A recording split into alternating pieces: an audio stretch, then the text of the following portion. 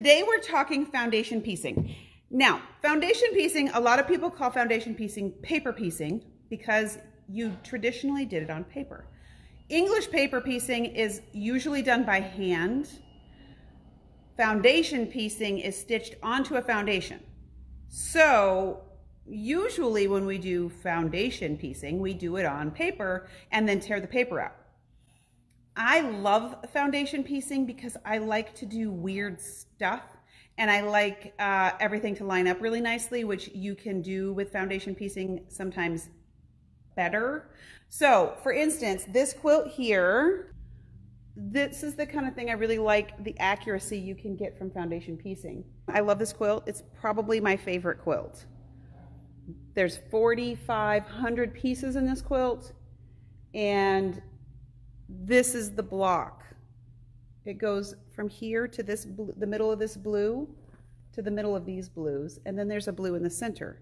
So what happens is when you look at it from way back here, the blue that is 4 that go together looks the same as the blue that's one piece. The biggest tip I'm going to give you today, the thing that I wish I had when I made those I showed you, was print and piece. For foundation piecing, I like the print and piece that's not fusible. You do not want to use the fusible one when you're doing foundation piecing, because when you press it, you're going to stick stuff to stuff that you don't want to stick stuff to. What I like about the print and piece is that it is a fibrous paper, so it's part fabric and it's part paper. It's kind of thick. It feels almost like money paper. So it has a really nice hand to it, but what happens with this paper is when you sew on it, it sews through like fabric, but then when you're done with your quilt and it's all finished and you wash it, the parts that you stitched through stays in there like a stabilizer, and the rest of it washes away. So your quilt is then softer, but the things that are holding the quilt together are still there like a stabilizer. The other reason they call it print and piece is because it's the right size to run through your printer. So you take your pattern, and if you're not comfortable making the copies, you go to the UPS store, or you go to Staples, or you go to Kinko's, and you say, please make me 27 copies of this on this paper. And if you hand it to somebody who runs the printer all day, they won't scale it because that's an issue. If you're going to download a pattern or copy a pattern on your computer, make sure that when you print it, you do not scale it. And if you're not sure what that means, Google it or ask somebody that prints a lot of things. I typically use my scanner and then I print it through my printer. This is my favorite thing ever for doing foundation piecing. But for the sake of this, what I did was and I'm going to show you how to do a I printed off a small pattern because these tiny pieces freak people out. But don't be scared. This is another reason to do foundation piecing, is because you can do these really tiny little pieces, and then if you don't have to tear the paper out, nothing gets wonky. The first thing I've got is I have printed my pattern on print and piece. That is this, okay? It's already printed and I've already trimmed it down. The other tools you're gonna need is a regular ruler, a rotary cutter, a fabric glue stick, and an add a quarter ruler. This makes all the difference. It is not a very expensive tool. I've literally had this ruler probably for 12 years. I like to use a piece of template plastic when I'm doing this, and you'll see why in a second.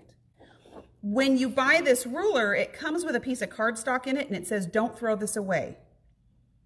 You're gonna throw it away because it just looks like a wrapper. The other thing you're gonna do is you're gonna forget that it's under your fabric and you're gonna cut through it.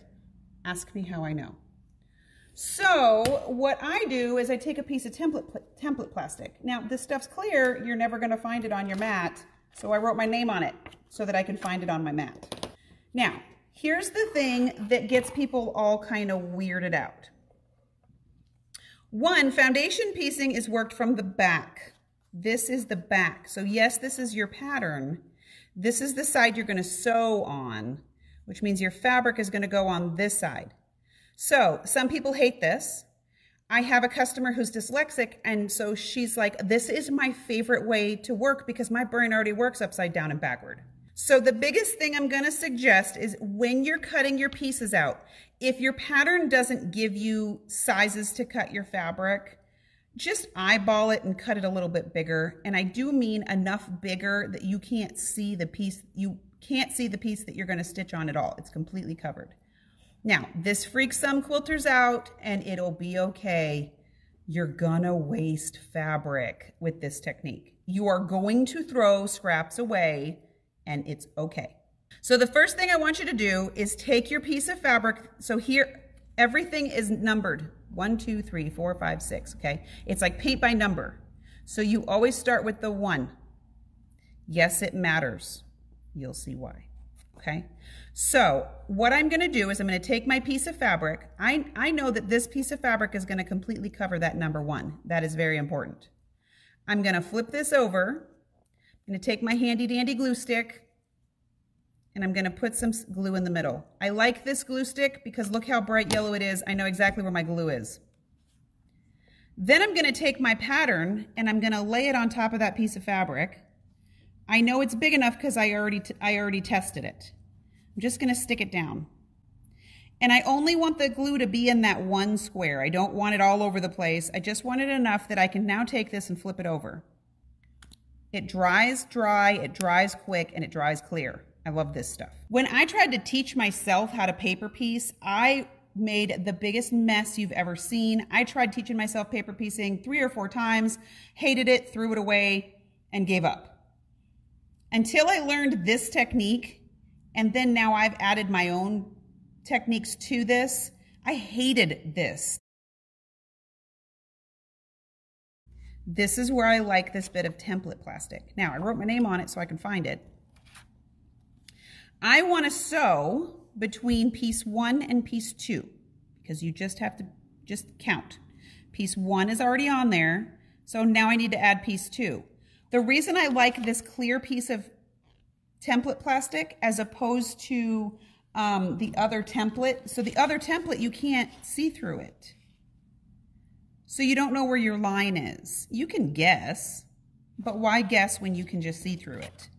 So I use a clear piece of plastic. I line that plastic up right there on that line, okay? This is important. I line this up on the line and then I take my template or my pattern and I'm gonna fold it back and I'm gonna actually crease it. Do not pick up your cutter and cut this. This will not work, and every time I teach this, I have somebody who cuts it right there. 2 things happen. You have no seam allowance, and you probably have cut through your pattern as well. This is where the add a quarter ruler changes everything. The add a quarter ruler has a little lip on it. See that little lip? It's exactly a 1/4 inch lip from the edge of the ruler to the edge of this grippy thing. So what you do is you set this down, and then you pull it back until it stops. See how it's hitting that fold? So now if you pull that to there and you trim that, now what you have is a perfect 1/4 inch seam allowance. Why does that matter? Because you need seam allowance so that your quilt doesn't fall apart. And then what that does is it gives you a way to line up your next piece. So here's my next piece of fabric.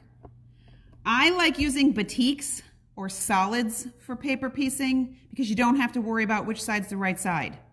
So when you're learning, use batiks or solids. The white on white I just thought was cute. So I'm gonna take, this is an extra piece of fabric. I've already cut a bunch of 2-inch squares. I know they're plenty big because they're the pieces I used on the bigger sample I made. I'm gonna line this right up with the edge of the fabric that I already cut, okay? The reason for that is now I'm gonna take this and I'm gonna flip it over and I'm gonna sew right on that line. Guess who has a perfect seam allowance for both pieces of fabric? A couple of things about setting up your machine.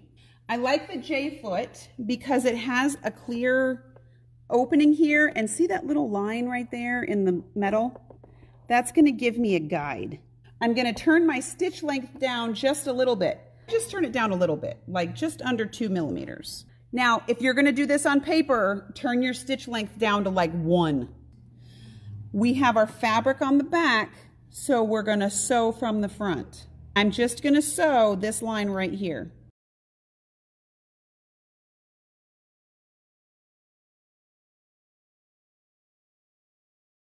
You don't have to get 500 steps going back and forth to the iron. I also like this little steamroller thingy. This is by Violet Craft. It's wood, so it's not gonna stain anything.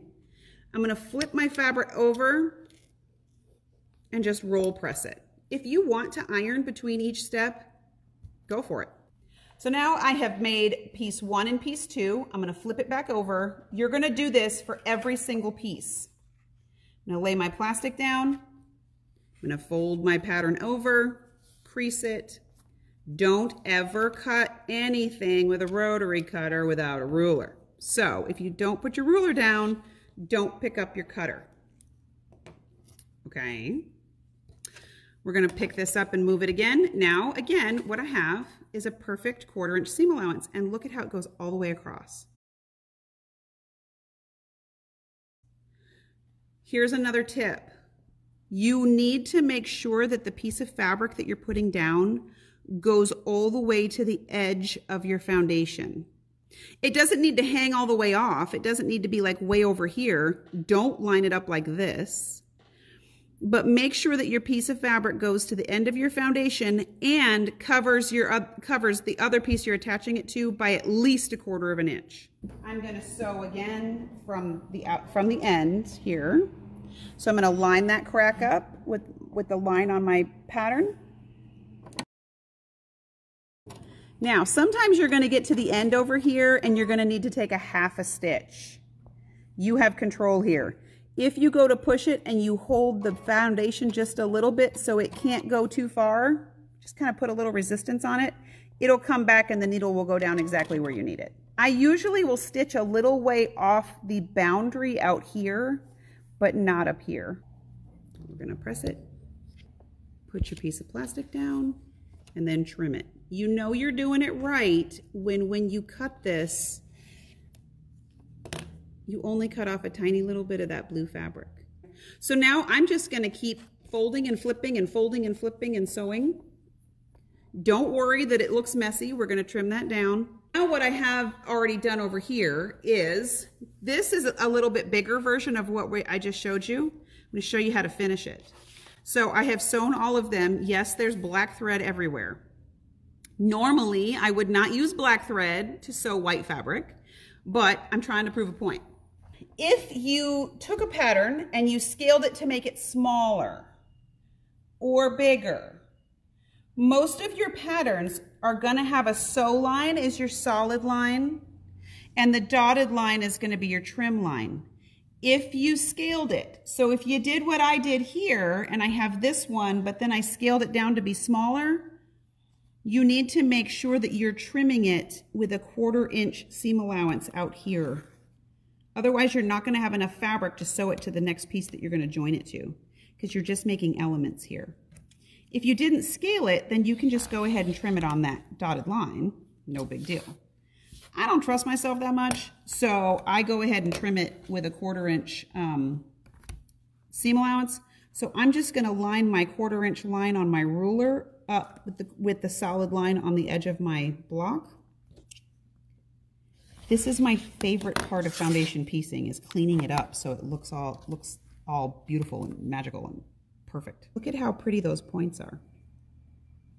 Now, when I finish this one up and I go and sew it together and then I throw it in the washing machine, this stuff is going to wash out. This is the difference between just using copy paper, which is what most YouTube videos will tell you to do, is just print it on paper. And you can do that if you like. But if you're going to go through all the work and you're going to spend all the money on fabric and thread and all that, spend a little bit extra time and money and get the product that's going to stop this from happening. Okay, so they look like they've been done the same way. But now what I have to do is I've got to come back in here and I've got to rip all these papers off. which is why I use a little bit smaller seam allowance, because then it's easier to pull these out. That's why I said if you're going to use paper, make it a smaller seam allowance, because then it makes the perforation more. Rip these two outside ones. Here's a tip. Pull the fabric, and then this will come out easier. But this is a pain in the butt, and it makes a mess.